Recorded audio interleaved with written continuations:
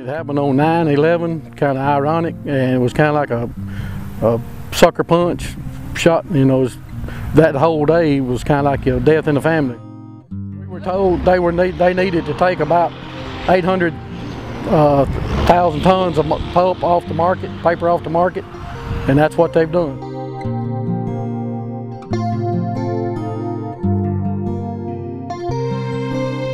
I called my house member, Lynn Greer, that morning and was talking to him, and he said he had been in a meeting with Governor Bentley that morning, and the governor tried every way possible to try to offer them options to keep the mill open, but they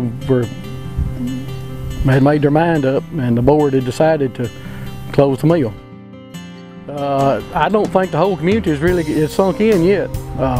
It'll take a while.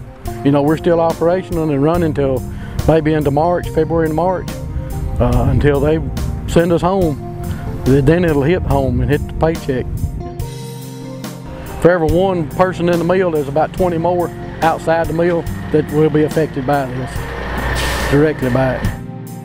Real good to the community, real good place to work for.